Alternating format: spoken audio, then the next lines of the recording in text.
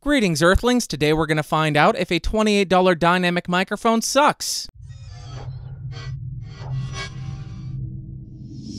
So today we're looking at this guy, the FiFine Dynamic Vocal Microphone, or the K8. If you do want to pick this guy up, it will set you back around $28 on Amazon. Like always, I'll throw some links down below. And for this review, I connected the mic with an XLR to XLR cable directly to the Focusrite 2i2 2nd Gen with the input gain set at around 230.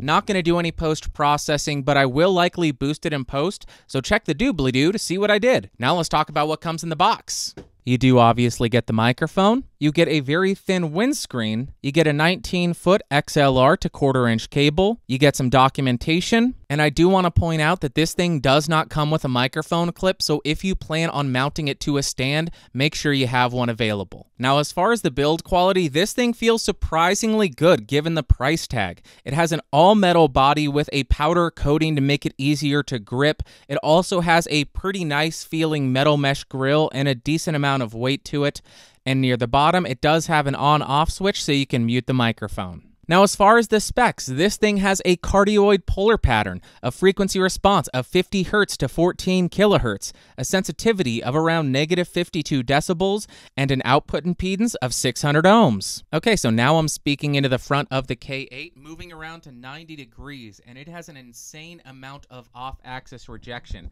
We go around to 180 or the rear, and you can hear it's pretty drastic there. 90 degrees again, and then we'll go ahead and end at the front. Now I'm typing on a keyboard with Cherry MX Blues to see how much of my voice versus how much of the keyboard it picks up.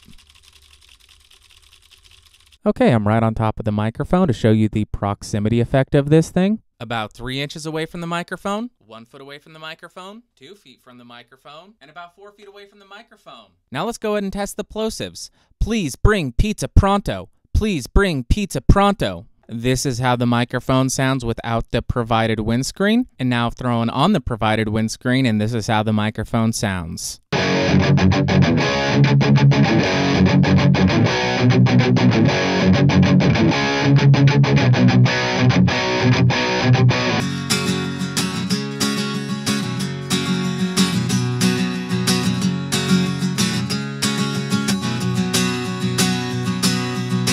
I think it's time to do a shameful self-plug.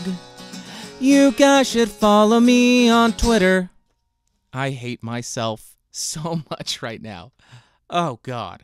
Well, for 28 bucks, this microphone definitely doesn't suck. In terms of pros, the off-axis rejection of this microphone is absolutely bonkers. It may be some of the best off-axis rejection I've ever heard.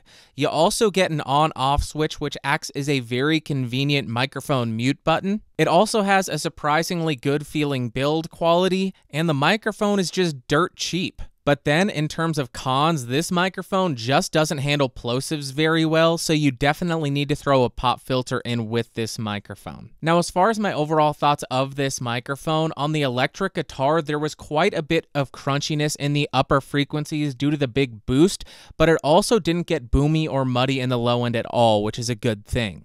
Then on the acoustic guitar, I thought this microphone just sounded gross because there was far too much high end and it made it a bit piercing to listen to. Then for singing, I guess it's fine, but it does have a rather nasally tone. It's very heady sounding. And then lastly, for spoken word, the plosives really get in the way of what you're trying to communicate, and it is also a very sibilant sounding microphone. And then finally, would I recommend this microphone? Well, for $28, I really can't fault it for too much. So if you're looking for a microphone for a karaoke bar or any place where you're concerned with feedback, or you are in a situation or an environment with a lot of background noise, I think this has some of the best background noise rejection that I've ever heard, so I think it would be a great microphone for any of those situations. But on the other hand, if you are looking for a microphone for any professional application, I would direct you somewhere else. But again, if you are a beginner running this thing into an interface with a pop filter and a microphone stand,